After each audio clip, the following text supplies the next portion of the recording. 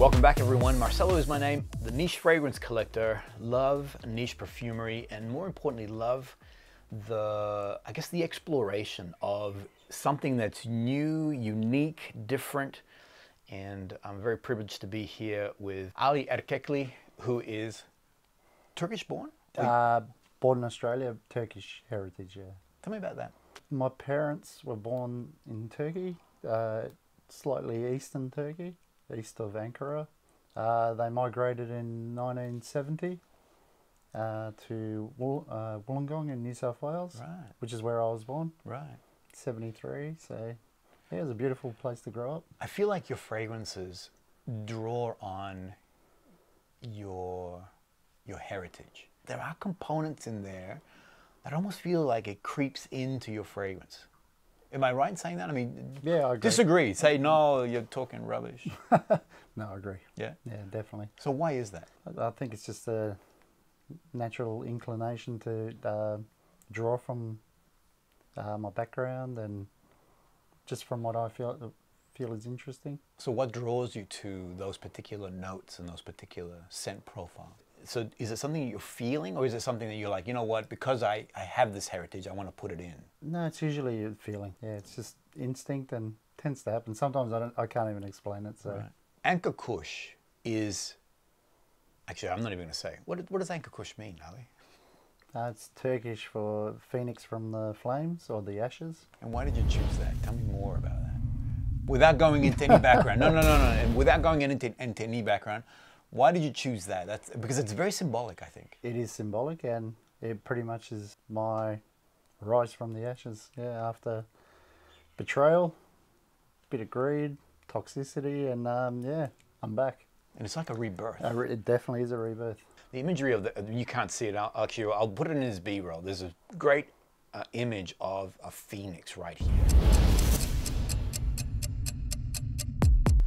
And as I've been talking to you, Ali, I keep looking at the phoenix, and I keep looking at the components to the phoenix, which is the fire that's coming up. But I also love that the phoenix has like a halo, like a crowning glory on it.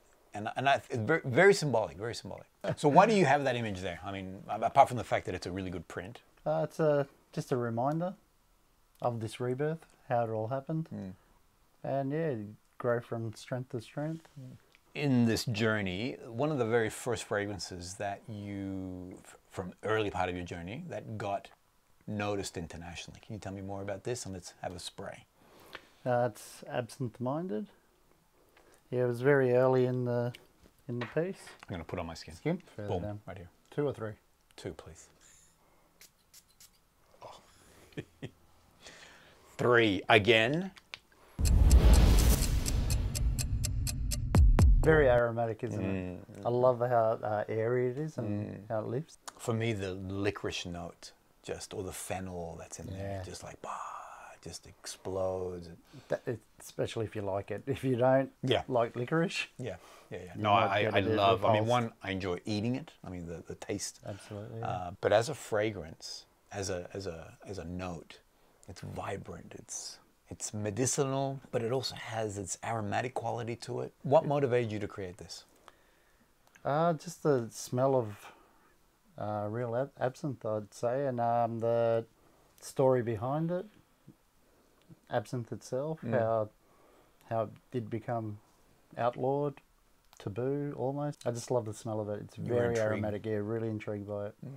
And yeah, a little bit of a charming backstory to it as well. How it evolved in Europe, and yeah, a lot of the artistic types partook in it, and yeah, it's just interesting. Because it was very hallucinatory. Yeah, hallucinogenic. Yeah, they would. I think it was called the Green Fairy or something. That's it. Yeah, that they would just like pretty much conjure up. Yeah.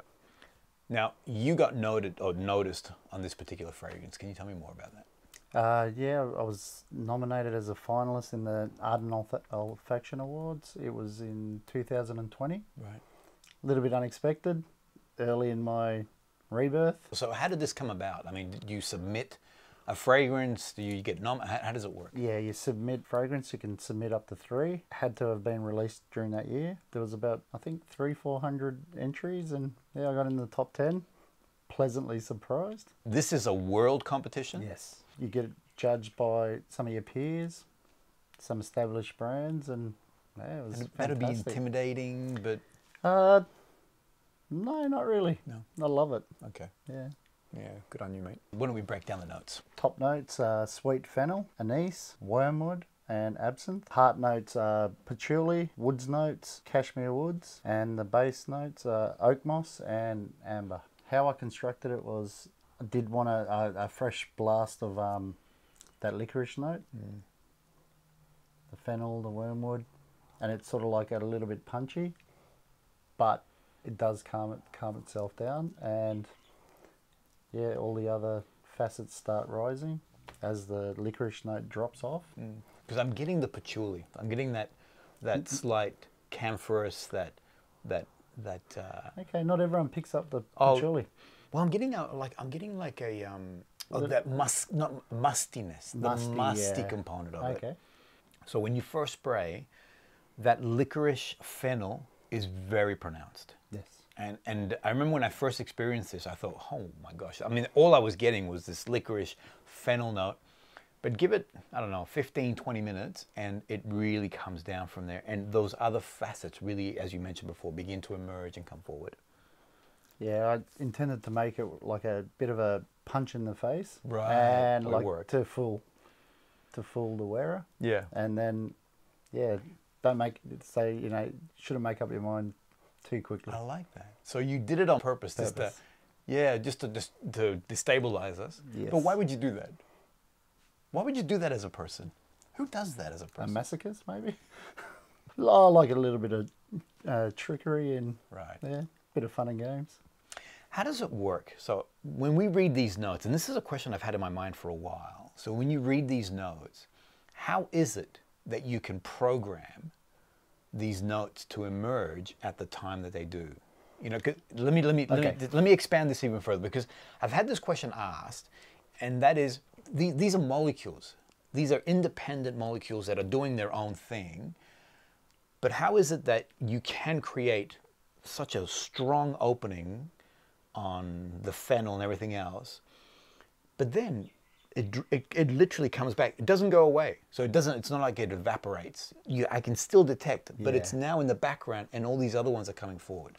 It's almost like I've stepped aside as a character, and the others are ushered in. How do you do this? How is this done? Basically, the dosages that you use, the volumes, trial and error. You can't be too heavy-handed with it. And yeah, you just work it out. But see, you're not trained in this area. Not at so all. You don't have the schooling. You just taught yourself. How did you do this? I mean, I guess there's trial and error, but there comes to a point where there's more error than success, well, I would think, but obviously not in your case. No, not really. Usually when I make up my mind and how to compose a scent, it tends to work pretty well. I'd sometimes get it slightly wrong, but it tends to work really well for you. If I did it, I'd make a mess of it, I think. I know. So. Yeah, I believe so. Yeah. I would. So why is it that you have this knack? This is, I guess, what I'm not sure. You were gifted. You were gifted with it. Possibly. I mean, this is awesome. I think because over time you become so familiar with the different components, you know how each one will act. If some are bit part players, some are like very bombastic, some that do take over. So you learn all that over time. It is a little bit of trial and error, but if you're cluey enough, you can sort of piece it together. And also, it also sounds like it's something that's inbuilt with you instinctively. You know, it's like... Yeah, I'd say so, yeah. Creativity has always come a little bit easy. For you? For me. Yeah. How long did it take you to create this particular fragrance? This one was 2 versions, I think. I made 2 versions. I think it was an hour. I knew he was going to say that. 1 hour. Boom. I mean, it takes me longer to... Beginner's luck, maybe?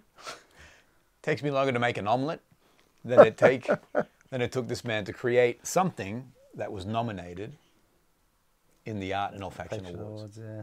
I'm so proud of that. If you haven't had a chance to smell something unique, so this is very early on. This is like what number? Second one, I think. The Okay. second release. Second fragrance within the Anka Kus, in that rising of the phoenix. The second fragrance that Ali created. If you haven't had a chance to test this out, go out, put it on skin. It is going to surprise you. That opening is very, very unique, but as we've been talking, allow it to settle, allow it to evolve, and before you know, you've got a fragrance that is very distinct, very unique. We'll see you guys all on the next episode.